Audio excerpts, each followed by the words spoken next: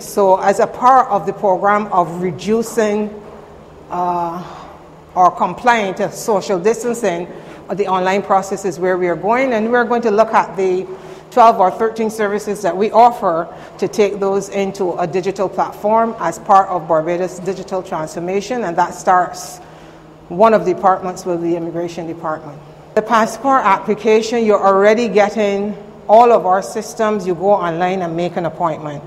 Now, with the passport, in another 6 weeks or so, we can look to have that. Right now, we are in the stages of training, sensitizing both the internal and external customer, and then we will do a pilot program, and then we're going to throw it out there then so that we can have ease of doing business.